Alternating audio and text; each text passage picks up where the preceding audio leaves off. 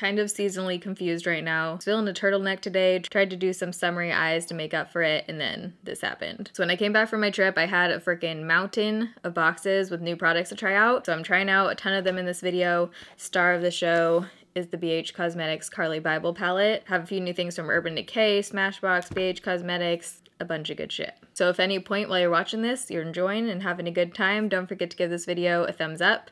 If you're new here, you can join the Bayrito family and subscribe. If you want to see how I got this look, you're in the right place, just keep watching. All right, we're already on to round 3 of coffee. Pretty sure I've had this mug since freshman year of college. So I have a ton of new products here that I am very excited to put on my face. I already used this one. This is the Makeup Forever Ultra HD Skin Booster. I wanted to give it a few minutes to set into my skin, so I already applied it. But it basically is just a drop kind of serum that feels exactly like most serums do, except this one dried in extremely fast. It absorbed in literally about 20 seconds into my skin. It doesn't really have a gross serum kind of scent.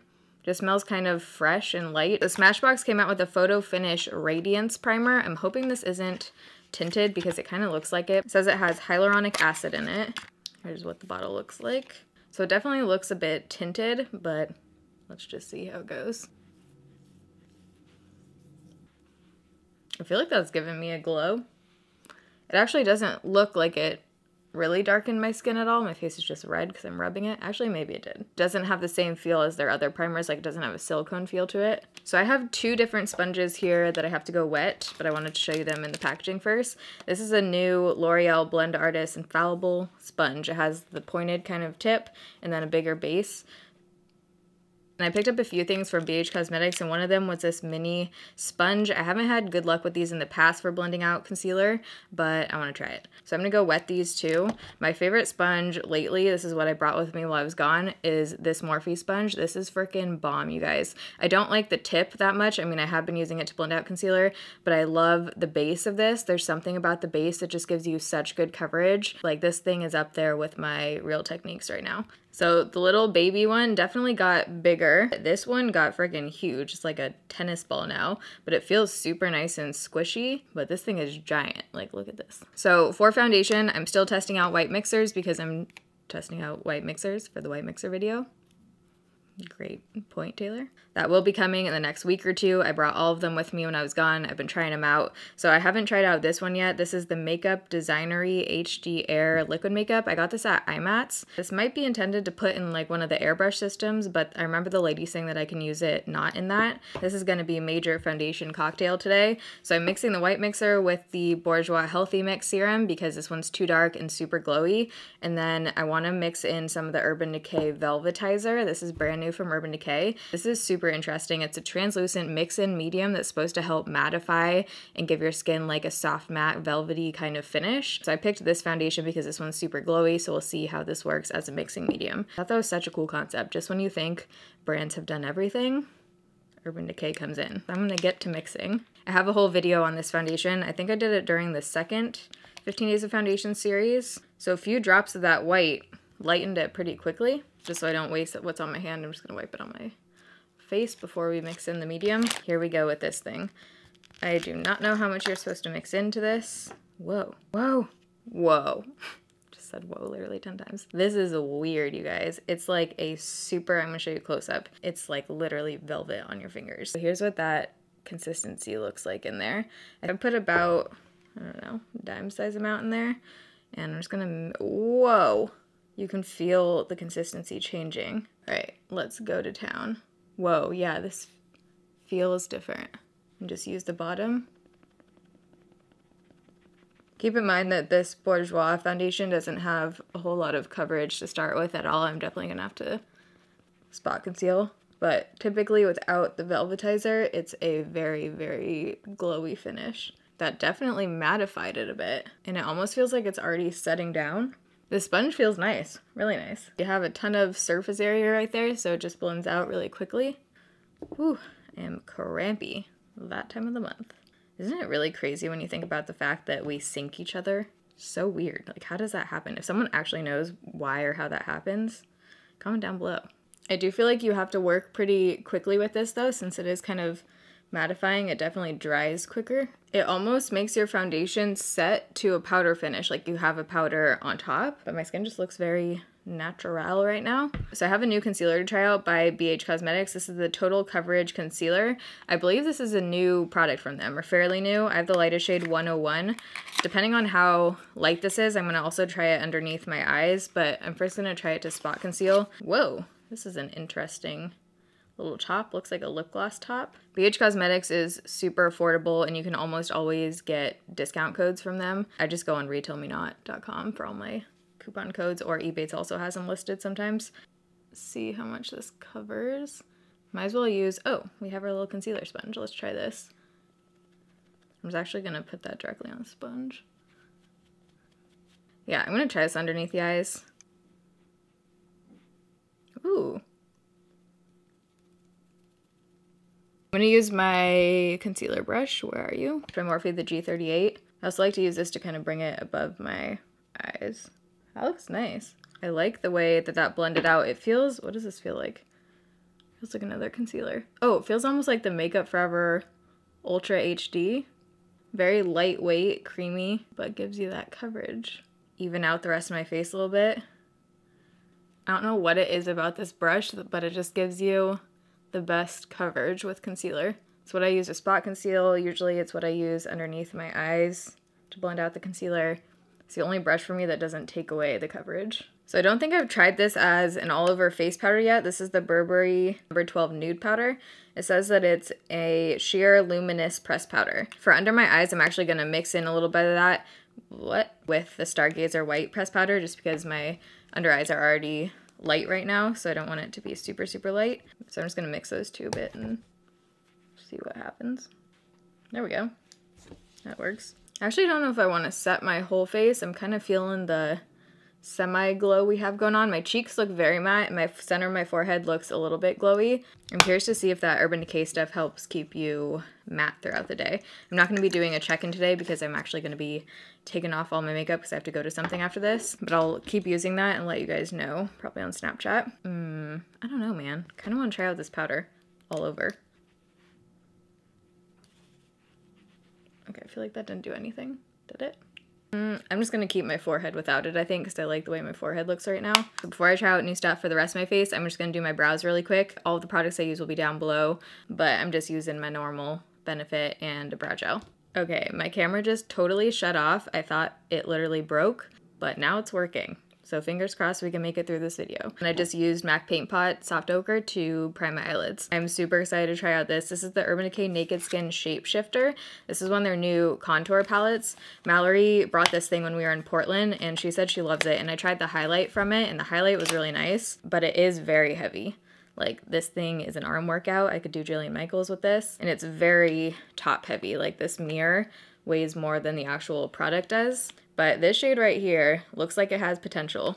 So I'm gonna try this as a contour shade using my Wet n Wild brush. All the brushes I use are always listed down below in the description box. So this has a lot of kick up. Woo! Oh, it's pigmented. Holy shitsies. Whoa, okay. Guess we are not going for the natural contour today. Tone of that though looks really nice. I'm just gonna have to like majorly blend that out. I'm gonna go back over with my sponge. Just blend that out a little bit. Definitely super pigmented. You need to just lightly tap your brush in there. So that was barely tapping my brush in. I don't typically like contours and blushes to be super pigmented because it makes it harder to work with. Besides it being super pigmented, I'm really feeling the tone of this. For blush, I'm going to try out the No. 7 Peach Velvet blush. Never used this before. Ooh, that's a pigmented one too. Again, I just tapped my brush in there, very pigmented. I like the shade of that though. I always get questions about this brush. This one is by For Less. It's the CB4 brush. Morphe makes a similar one. Sigma actually doesn't. I don't know why. They don't have a big, dense brush like this. But for a highlight, I think I'm going to use the highlight in this palette as well, just so you guys can see it. It looks like nothing super thrilling in the pan at all, and it almost looks like it would be too dark for me. But once it's on, it's really pretty. I do feel like it emphasizes my texture a bit. It's definitely one of those highlighters that you can kind of see on your skin. Oh shit. Definitely wanted to use, oh dang it. I'm using the Carli Bybel palette on my eyes, and I definitely wanted to use that white highlight.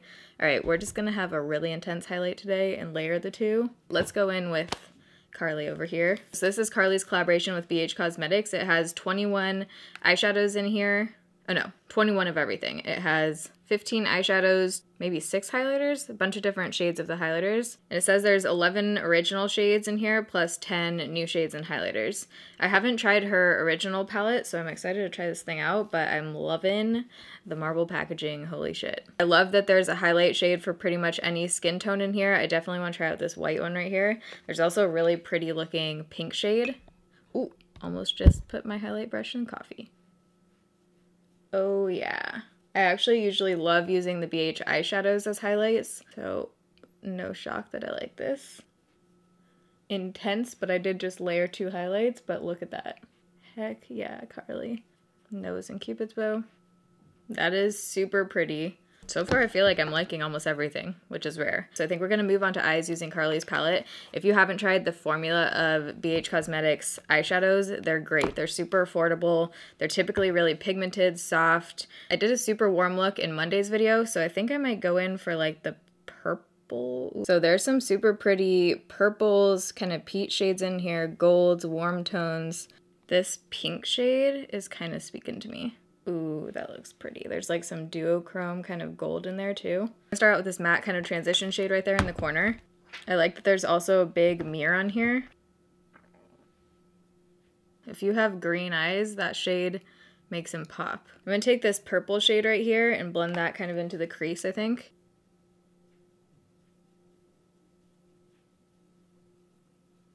I feel like these are the perfect amount of pigmented, but where they still super easily blend out. I'm going to take that pink shade right here with my finger and put that on the lid. This looks so pretty. Oh, heck yeah. It looks like I wet my brush and just put that on. That's how metallic and smooth this is. Carli, you're killing it. So freaking pretty. I hope it's showing up on camera how it looks in real life. For an inner corner highlight, I think I'm actually going to take that pink highlight shade right at the bottom and put that right on the inner corner. Almost has some purple or like almost a little bit of blue actually in there. Blend in a little bit of that white. I kind of like how this looks just with the lashes and just keeping it really open. So I don't think I'm going to put any waterline eyeliner on or liquid liner, but I am going to blend some eyeshadow down to the bottom. I think I'm going to use that first transition shade because that just made my eyes pop. I'm going to bring some of the purple shade down there as well. For bottom mascara, I'm going to use my normal Wet n Wild Mega Length. All of the shades that I tried in this palette, I am in love with. I think it's beautiful. Can't wait to play around with the eyeshadows more because they just blend out so easily, and I feel like they're just the perfect formula. Good job, Carli. So for lips, this isn't technically a new product, but it's new to me. This is the Huda Beauty, I feel like you just have to say that fast, Huda Beauty Liquid Matte Lipstick. This is like a vampy purple. I think this might look cool with the eyes. This is in the shade Silver Fox. I only tried super briefly Trophy Wife the other day. I just put it on, took an Instagram photo, and took it off because I had to take my makeup off. Oh, this is like a gray. What the heck? Definitely thought this was like a deep purple from the outside of the box. This isn't totally what I'm going for, so let me try and find a different color. I have Vixen, but this looks like more of a deep red. I might use this and just put some of that purple eyeshadow over top, actually.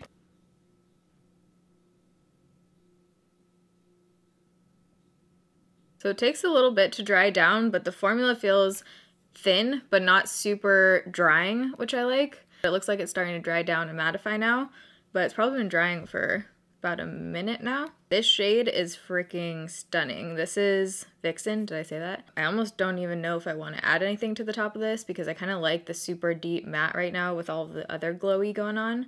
I don't know, do we add a little purple or no? I'm gonna do it. I can always go back over it with the liquid lipstick if I don't want it. I'm just gonna take the matte purple shade right here, just a tiny bit, and dab it in the center.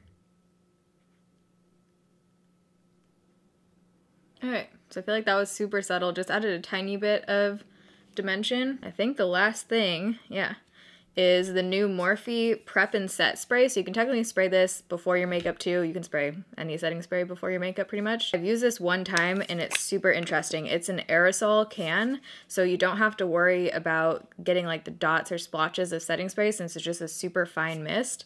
So I'm just gonna attempt not to get my hair. Oh, I love this spray. Feels super refreshing, and it has a really light, fresh scent. So I've only worn this once. I can't say yet how it actually holds your makeup throughout the day, but I love the way that it goes on, and I feel like that just adds some glow. I think it added a little bit of a glow. Whoa, totally got my hair. All right, so this is the final look. I think this is a very rare occasion, and I'm liking 99% of the things I tried. I think the sponge is definitely at the bottom. Excited to use the contour from this again. Super into the Carli Bybel palette. I want to play around with the concealer more, but right now I'm loving the way my under eyes look. It has really nice coverage, and my eyes don't look dry or crepey under there at all right now. Obviously can't speak to the formula of this and how it wears throughout the day or anything yet, but right now it's feeling nice. Feels a little tiny bit tacky, but it just might take a little bit longer to fully dry down. But the shade of this is beautiful. And I also want to keep trying out this thing to see if it helps me stay matte throughout the day. I actually don't have anything that I totally hate for once. If you guys enjoyed this video, make sure you give it a thumbs up. There's going to be a Shadow and Schmooze come in soon, so I'm going to do a full get ready with me thing again, but actually talk about life and all the trips in May. But if you have any specific questions you want me to answer in that Shadow and Schmooze, feel free to leave them down below in the comments. Love you guys. Thanks for watching. See you in my next video. Bye.